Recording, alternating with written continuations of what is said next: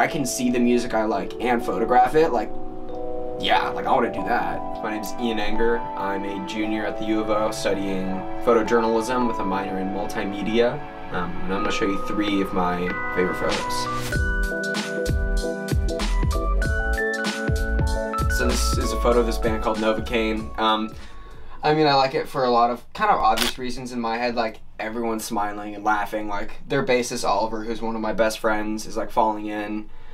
This is one of the first shows like I worked with them at, and you know, now fast forward to 2022, like I spent the majority of 2021 going with them to all their shows, doing all their like kind of promo and portraits and stuff like that, and now they're also one of my best friends. All the house show photos I've taken, which is like a kind of like the bigger thing I do down here at U of O, kind of what I would say makes me stand out from other photographers' work, is like my really like wide fisheye photos of like chaotic ass house shows.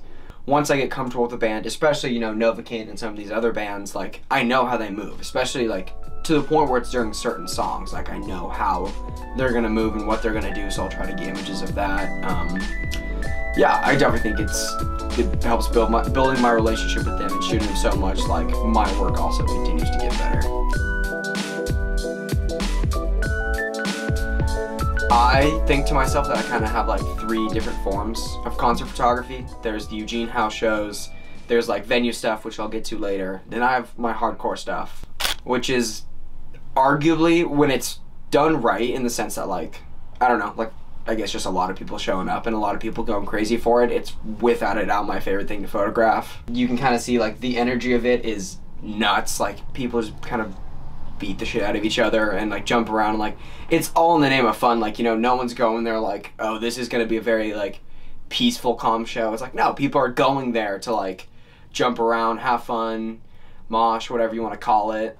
The 3rd year of a hardcore festival going on in Tacoma, Washington, put on by Brainstem Productions. Painted Truth was one of the main bands I wanted to see on the lineup, and it was absurd, like it was nuts. Like I love the chaos of it, and like that's definitely what I like about like my favorite kinds of photography. Like the more action there is, definitely the more I like it. But yeah, this is super fun.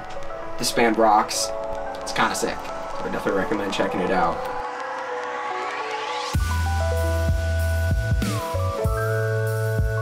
So this 3rd photo is the most recent one out of these 3. This was taken at the Hawthorne Theater up in Portland 2 weeks ago on Sunday, February 20th. This is a band called Knuckle Puck.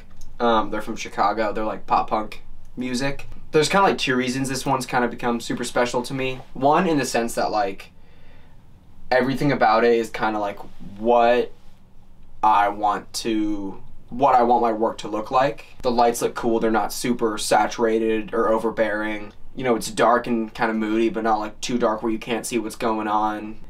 It's sharp, but it's not like, you know, clarity on 100, like super fried. There's a little bit of texture with the grain, but it's not like overbearing to where it's just this fuzzy mess.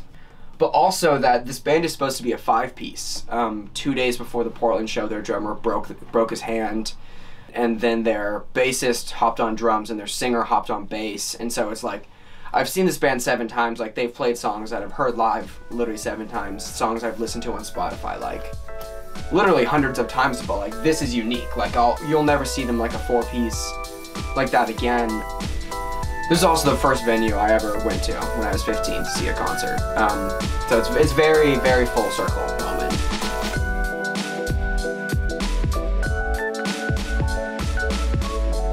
This is also mine.